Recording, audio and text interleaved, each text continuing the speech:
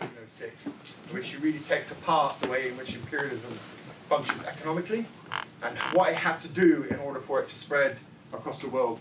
The section I really recommend is section 3. It's really worth reading. If you have, like me, bad eyes and so on, there's a really good audible version of it as well, so you can listen to it while you're walking your dog, which is what I do.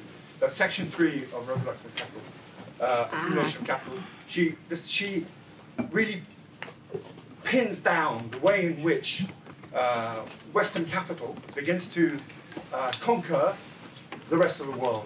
She talks in detail about Algeria, and when you read the sections on Algeria, you can't stop but thinking about Palestine. The way in which Arab lands were taken, lands that belonged to Arab families, and given over to colonial settlers.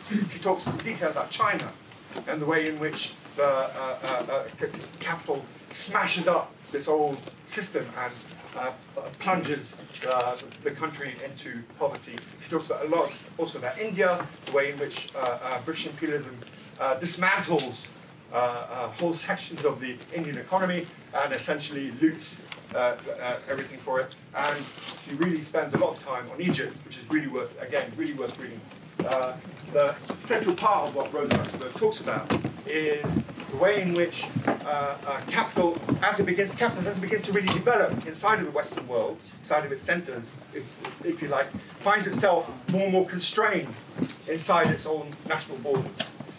There's a whole series of big formulas she put forward, which I'm not going to try to talk about now. But in order for capital to expand, it had to go beyond and begin to look at what it can conquer. And she talks a lot in the book about something she calls natural economies, which are the social systems that this expansionist capitalism comes in contact with, and what is it that it has to do. So she talks about the way in which it has to break the old social relations, which in lots of parts of the world involve maybe some peasantry. In the Arab world specifically, and she talks about this a lot in Algeria, is what are known as the common lands. In the Levant, we call them the Mashab, which is that most land was owned by village communities. It was owned in common, and that the land was distributed year to year between different families. So one year you might have grazing rights, another year you can plant, and so on. So it was quite an equal, primitive, what she calls primitive communist style organization. The land, the majority of the people who lived in the Levant and in Egypt and so on, in these areas, was owned by the villages that were on top of them, that grew up around them. This form of ownership was, of course, completely alien to capitalism.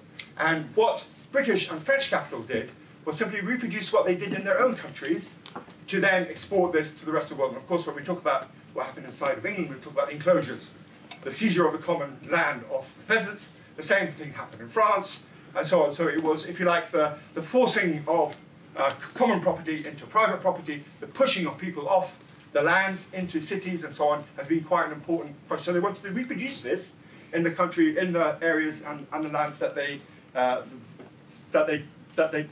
took over. They get this opportunity with the beginning of the collapse of the Ottoman Empire, something known as the capitulations, where Western capital begins to get concessions in order to operate inside of the Ottoman Empire. The Ottoman Empire at this point went, through to Egypt, Iraq, the Levant, all the way through to sexually areas of Greece and the Balkans, and so on. And this comes to the second point that Rosa Luxemburg makes, I think, really well. And she talks about, specifically here, she's talking about German capital, and the Deutsche Bank and Siemens, funny enough, they're still around. And she says that they make a deal with the Ottoman authorities to drive a railway line through Ottoman areas, and 50 miles either side of the railway line, so you can imagine a railway line is quite thin, as it goes, 50 miles either side of that now is the property of the railway companies. How will they pay for this? They pay for this by the Ottoman authorities seizing taxes and grain from the peasantry, selling it as a commodity, and then paying the Germans back for the investment they put in. So capitalism, if you like, imperialism inside the Middle East enters on these 2 points. One is on what they call capital investment, which is paid for by the people itself, And the second one is the beginning of the way in which they can seize the common lands, take over areas of Fertile Crescent, and so on. This becomes really important. The third, I think, really important point, and we have to keep coming back to that, and funnily enough, we don't need to be reminded of it, is the Suez Canal. And the Suez Canal, which completely revolutionizes two things. One is it gives whoever controls the Suez Canal, at this point it was Britain, has, if you like, the shortcut to the Far East, to the Chinese markets, to India, more importantly, and so on. And in so doing, this becomes, if you like, a new battleground. There is a big fight between France and Britain over who controls the Suez Canal, and so on during the Napoleonic Wars and after. And again, to pay for the Suez Canal, they seize huge areas of land, sell it off to private investors, and so on. So you have, if you like, all these things beginning to, or all these things begin to take place. 1922, after the First World War, 1922, the French take over Syria and what will become known as Lebanon. They bring in a law which basically refuses to recognize any common property, and they begin to sell off these properties to tax collectors from the former Ottoman Empire, but also to a newly rising kind of local ruling class. And in Lebanon, it was 200 families. 200 families pretty much took control over the whole of the land. But it would be, when I talk about 200, I'm also talking about my family. So my great-grandfather made some money in the US in the late 1890s, comes back after the First World War, and simply buys the whole village. So that's that. In that sense, the French are creating a new bourgeoisie, if you like, a new class of landowners from within the community itself. The rest of the family were really pissed off with him. Actually, when he died, they refused to bury him in the village, which is still a big shame for us. But he was actually, as they say, a son of the village who took over. What happened in Palestine? In Palestine, the British did exactly the same thing. But instead of selling the land to create a new Palestinian bourgeoisie or a new layer of Palestinians, they simply sell it to Zionist settlers. So Zionism then appears, if you like, inside of Palestine at the same time as this is taking place in the rest of the Middle East, the seizure of lands, property, and so on. Inside of Palestine, it becomes an exclusive right of Jewish immigrants. So this, you then begin to see the arrival, if you like, of a kind of a proto-apartheid settlement. And why was it the British needed to do this? One is, what they found in their rule in Egypt was the Egyptians are not very cooperative. They tend to have revolutions every 20 or 30 years. And there was a very famous one in the 1880s, which really scared the living pants off them. A massive uprising. This fear of an Egyptian revolution kept repeating. It kept repeating. And so the British needed, if you like, something to control or to punish Egypt, but something to control the northern end of the Suez Canal. The most important place being Jerusalem at the time was the crossroads, if you like, of railways and so on. So if you grab Jerusalem, if you grab Haifa, which is the most important port, then you have control, if you like, you can split the Arab world in two, and you'd always have what the British described as a loyal little Ulster in a sea of hostile Arabism. This is a quote from a Tory MP at the time. If you think, what does this mean? It means that they want to recreate what happened in Ireland, the splitting of Ireland inside of the Arab world. A loyal little Ulster, people who will be dependent on us in a sea of hostile Arabism. That is, to create, if you like, a settler state, and this settler state will be always in the debt of imperialism. And Tony Cliff put it really well. Tony Cliff was the founder of the party, who I will recommend a few of his articles, actually. He put it really well in terms of that the Zionism was not for sale. Zionism was for hire. They had to find, if you like, who was the dominant imperial power, and then offer itself up as the gendarme for imperial, the watchdog, if you like, for imperial interest. The British take control of Palestine. They start seizing the whole of the land. They give this land usually to Ottoman tax collectors and various others, who immediately sell it exclusively to Jewish organizations, who then simply go through, with the help of the British Army, clearing out. You begin the process from the Nakba, then begins the slow clearing out of our Arab population.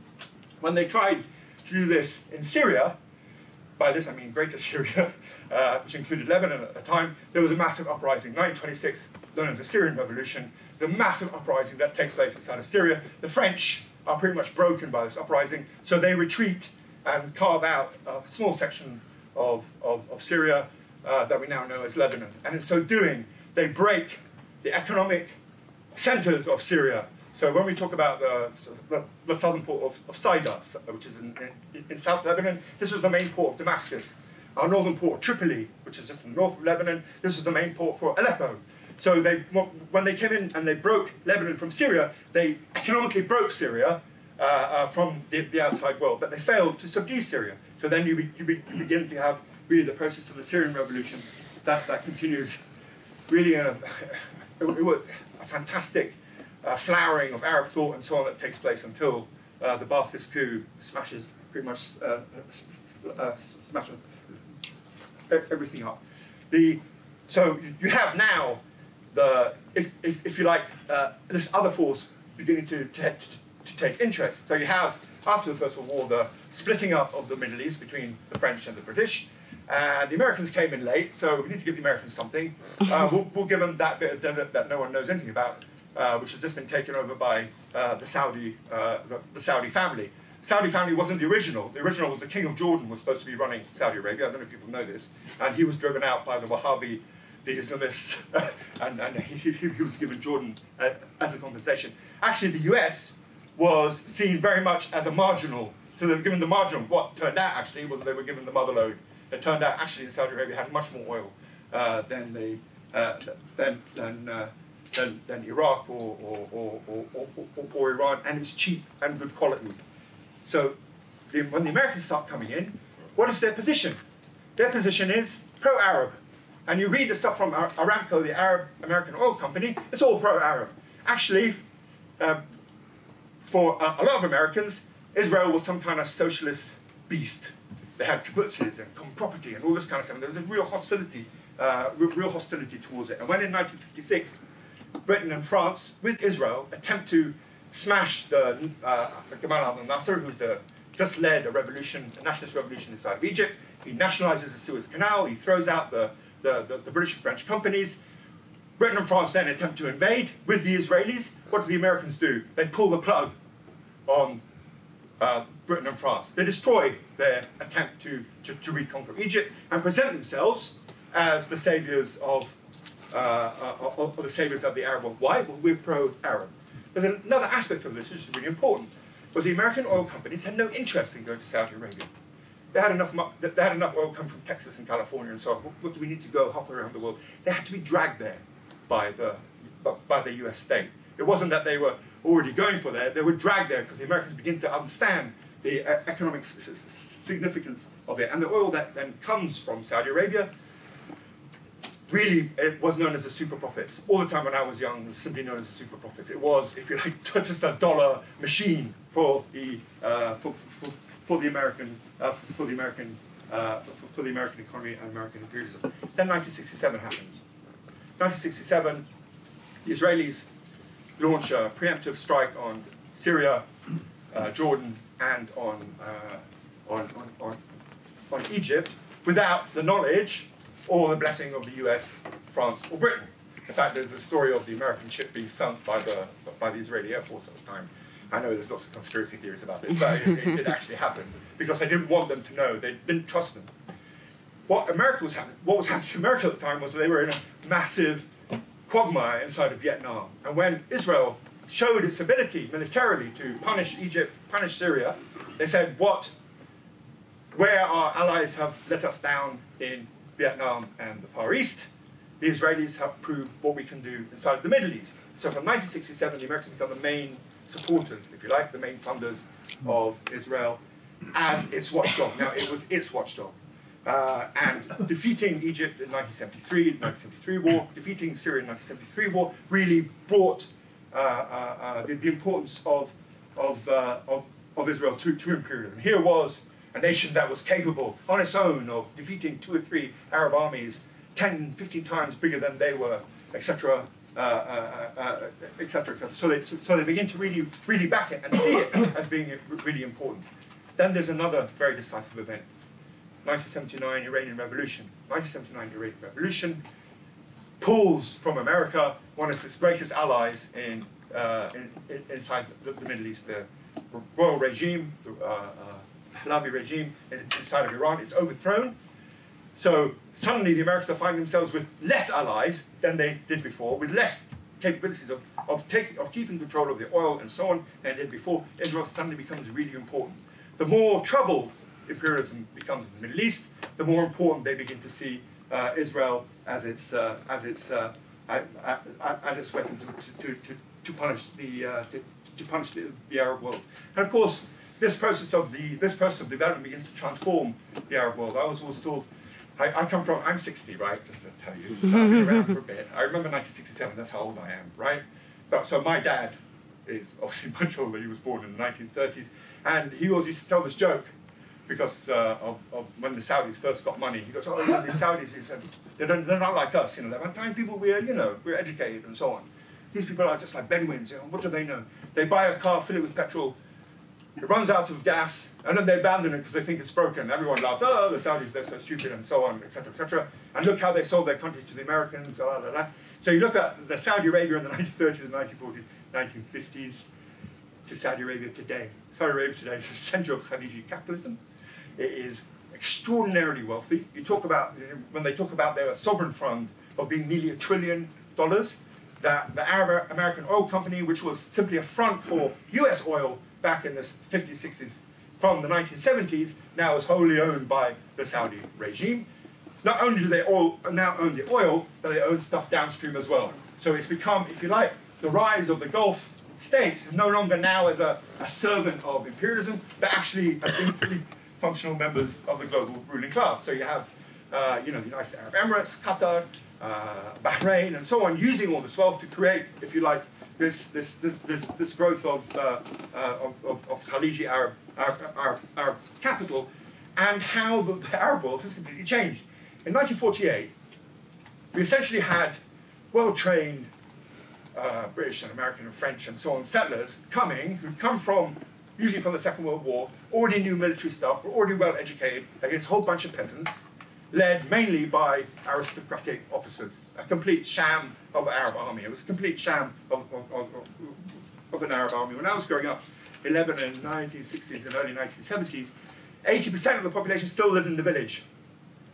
Now, 90% of the population live in cities. There's been a complete transformation. This is not simply in Lebanon, but a complete transformation of social relations inside the whole of the Arab world. So the difference between the state social relations in 1948 and social relations now are completely and fundamentally different. So the world has changed. The world has changed very dramatically, to the state that now you have, if you like, a retreat, bloody retreat, but a retreat nonetheless of US imperialism.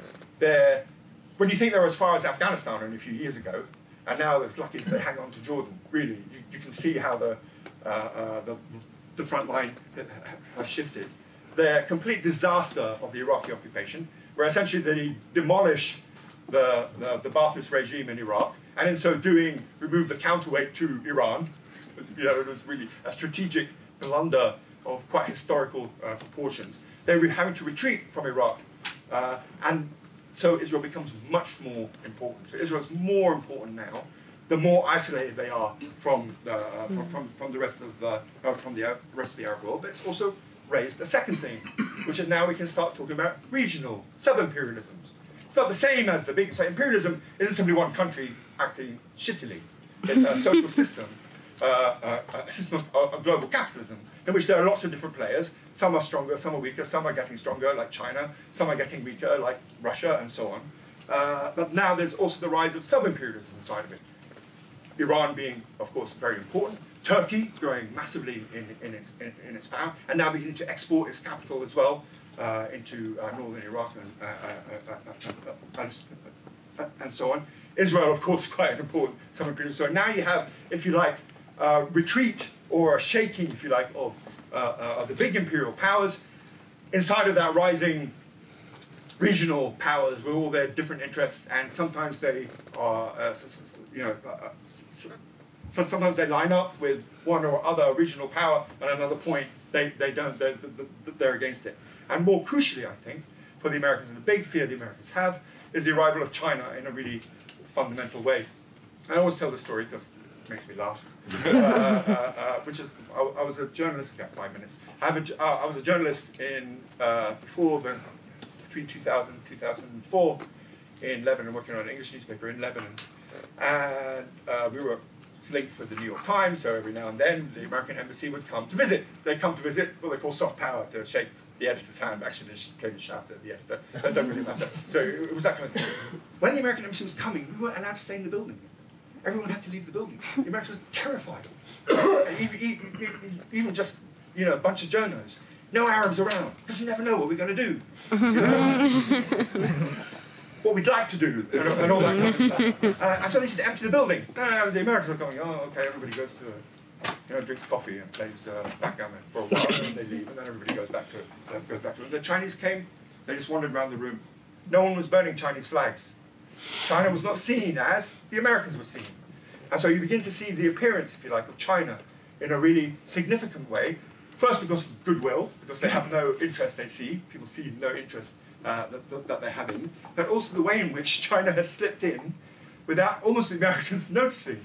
One of the biggest winners of the Iraq War were Chinese oil companies, because the Americans didn't really get very much out of it.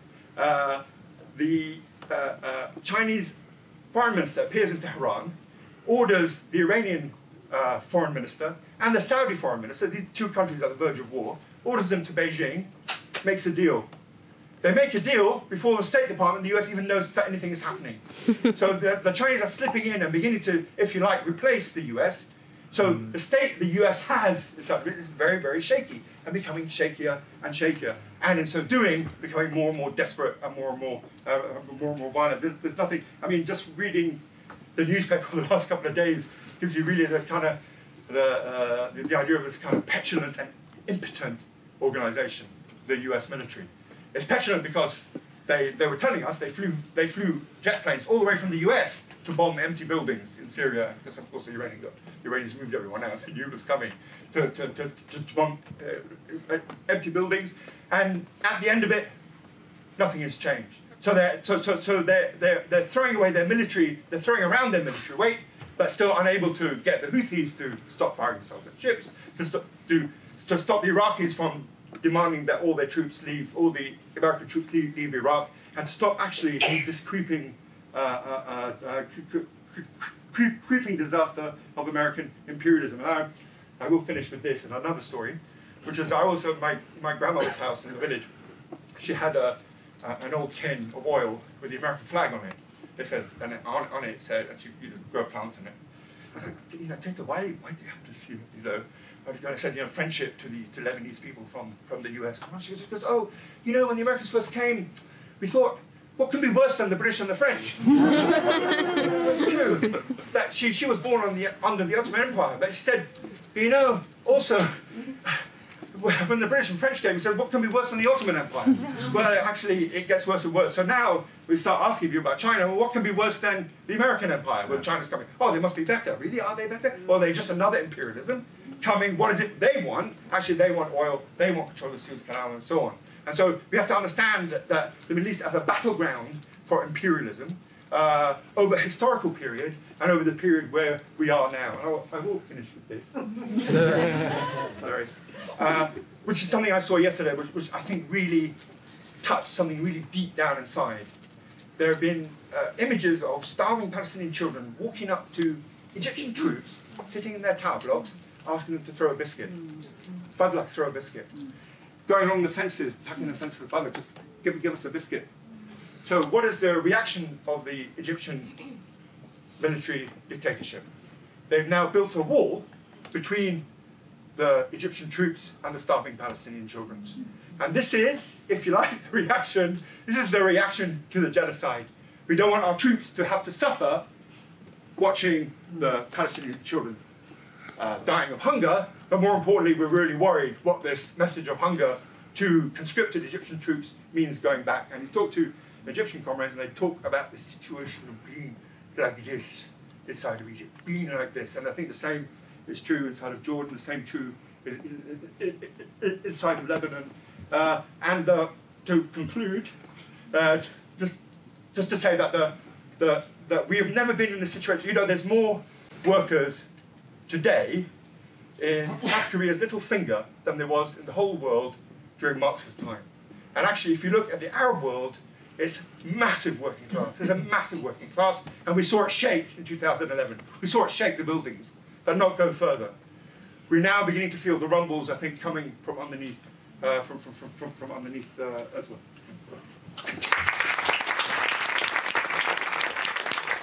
And with just this book, Rosa Luxemburg's Accumulation of Capital. It's really heavy.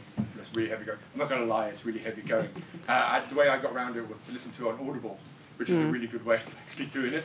That is, again, really, I think, just really clarified so many things for me. And I know there's huge debates around it still and so on, but I do really recommend it, especially now since the Rosa Luxemburg Foundation in Germany have turned out to be a bunch of Imperialism. Politically correct. So the fight over Rosa Luxemburg's ideas at the moment in the Arab world actually is quite sharp. So I just think we should read it. Her analysis of imperialism, the mechanics of imperialism, I think is so important and really good. There's a second thing I recommend you read by a Luxembourgist, a man called Tony Cliff, which was written in Jerusalem in 1945. And if I just read you, this is it's called Middle East at the Crossroads. So this is, if you like, the first statement of the strategy of the IS, because Tony Cliff was born in Palestine in 1917, and I read it. I was going to recommend it to read it to understand where our tradition comes from. But just the first few lines tells you everything. The events of the last few weeks in the Middle East have drawn attention to the whole world and what is happening in this region. The terroristic acts of Zionist military occupation, the strikes and demonstrations of the Arab masses in Cairo, Alexandria, Damascus, Beirut, Baghdad against Zionism, and the concentration of British troops in Palestine has aroused numerous questions. The answer is in one word: imperialism. So this is the beginning of it, if you like. And I really recommend you read this because it really begins to place it and to understand where our tradition comes from. And our tradition comes from Palestine. I like to say this to everyone. This is where it comes from. The rapprochement between Saudi Arabia and Israel, interestingly, the rapprochement is taking on a very physical form at the moment, is that because the Red Sea is now closed to everyone apart from Chinese shipping, and you notice, sorry, I had to throw a joke in here. Apparently the Chinese sailors have been tweeting as they pass through the Red Sea, going, "Oh, it's a beautiful journey, really enjoying the peace and quiet." But the Saudis and the Jordanians have opened a road between, so they're unloading Israeli produce in Saudi Arabia and just driving it by road through Saudi Arabia into Jordan. So the rapprochement is physical, is actually happening. And the second question about the land under the Ottoman Empire, which is absolutely correct. And it just reminded me of the difference between Palestine and Iraq. Because in Iraq they didn't do this, they just killed the Ottoman tax collectors when they came. The Iraqis had this kind of really good tradition of resistance. So in the Levant we had to lie. In Iraq they just killed them and they away. You know, there's a difference between Iraqi resistance and Syrian, Lebanese, Palestinian resistance. It goes all the way back. Just the question of the BRICS, which is a serious one, because it raises this idea that there is this other formation that can act as a counterweight to the dominance of the US dollar. And it's an important one, because the dominance of the US dollar is going down. The idea, and the panic inside the US administration, is that if there is a system outside of the dominance of the dollar, then sanctions no longer work. Because you simply now be able to, so we're beginning to see this now in the way in which the Iranians are receiving oil payments in rubles, or the renminbi, sorry, the Chinese currency and so on. So you begin to see this. And you can look and you can go, the Chinese economy is as big, nearly as big as the American economy. You go, oh, that's it. Chinese economy is as big as the American economy. But then you think, well, but who have the Americans got on their side? The Chinese economy is very big. Brazilian economy is very big. South Africa, the BRICS, they are quite big economies. But what's on the American side? You see the size of the American economy, then there, of course, is the European Union as well. Then, of course, there's Japan. And as soon as you see that, you start realizing, actually, even though the BRICS represent a threat, actually the size of the Western power economy is massive compared to, even with China, even though China is rising massively, it's nowhere near the levels at which the US is. But it is a threat. And what's really interesting, and this is why I'm making this important not to put any faith inside of China. The Chinese asked for a port in Djibouti, which is just on the mouth of the Red Sea, to help with some of their shipping. And it was described, I think, by an American observer as watching one of those speeded up films of a flower blooming. Yeah, you know the ones I mean, where you see. They said we were watching a satellite thing. They said we watched this one pier. Somebody go, followed by a second pier, and they said, well, within like 2 or 3 months, they had this huge military base. Suddenly, the Chinese are in the mouth of the Red Sea. And they say, okay, what else is going on? What's happening in Port Said and Suez, 2 important cities in Egypt. One at the Mediterranean, top of the Suez Canal, one at the mouth of the Suez Canal.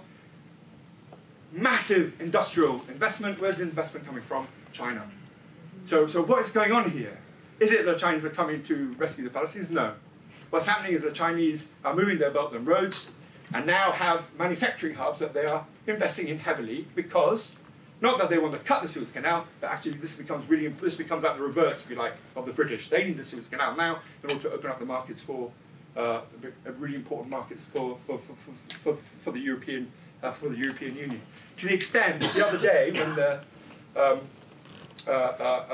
when the West cut all the funding to the UN agency, people in the Arab world going, well, come on, China, you can now become the sponsors of the Palestinian people, and there was just a silence from the regime. We have no interest really. Our interest is that now most of our oil comes from Saudi Arabia and from Iran. Make sure that's safe, and also a lot of our investment in downstream processing is now going to take place in Egypt, but we also need to be able to go through the Suez Canal so we can get the market. So China arriving with the rise of the BRICS or the rise of the other, even though I'd love seeing Americans get slapped, it's like, what can be worse than the Ottomans? What can be worse than the French? What can be worse than the Americans?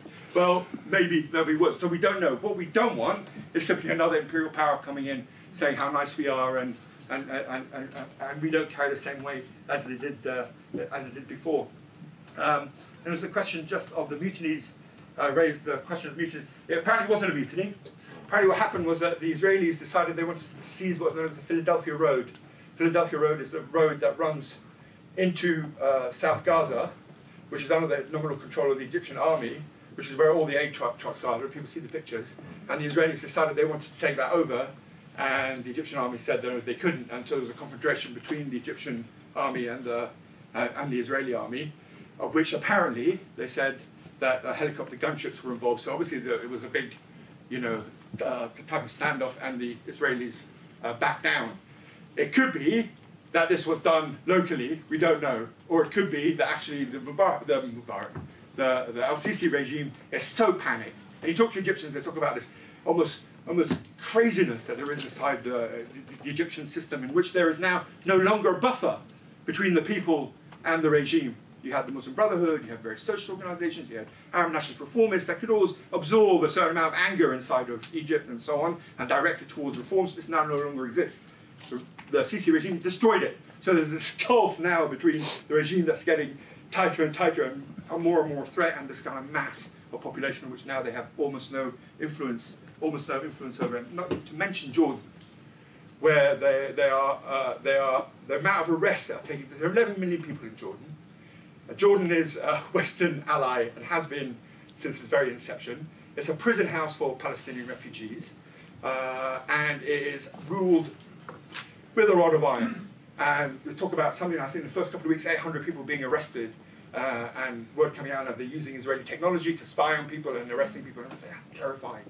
When you have huge crowds running through the capital of Amman chanting, Abu Ubaidah, who's the head of Hamas military, give us your command and we will order you. We will follow your command. You can see the fear that there is, because there's 11 million people, and it's not nothing. It's quite important, and actually a key to the West Bank. It's the key to the West Bank, Jordan. It's right next to it. It's like 20 miles away. You can stand in Jordan and look into Palestine. You can stand in Lebanon and look into Palestine as well. Actually, for that matter, is how nervous the regimes are, to the extent that they pull the Queen on TV to, express anger at the killing of children. You can really feel, you can really feel it. And so we don't know what's going to happen, but we know something's going to happen.